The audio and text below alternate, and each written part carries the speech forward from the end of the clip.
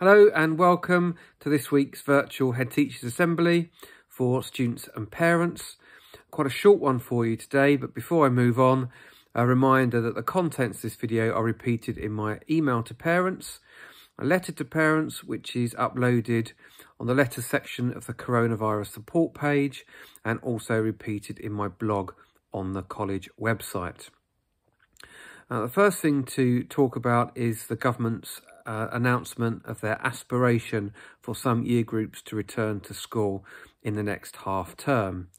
There is currently a real lack of clarity in terms of what they mean by year 10 and year 12 returning for some face-to-face support to complement online learning, and we are awaiting further clarity from the Department for Education.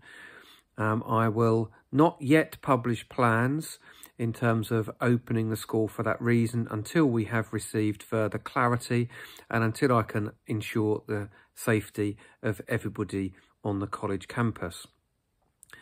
Second thing to mention is really a reminder that if you are a key worker and you need to access key worker childcare, please email Susan Flint at collegeoffice@wyndhamcollege.org to register for that service. My last point is about home learning. We continue to make improvements, and we've just shared our latest update of expectations with staff this week.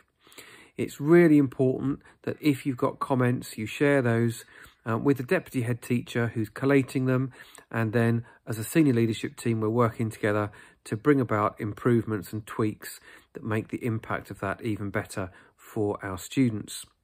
So any questions or comments please to the deputy head teacher. The email address is in the letter. We are also going to be surveying all students in year 7, 8, 9, 10 and 12 in the next week, so we can collate their responses and suggestions regarding their experiences of online learning. So just remains for me to say, please stay safe, stay in touch, and my best wishes to you all. Bye-bye.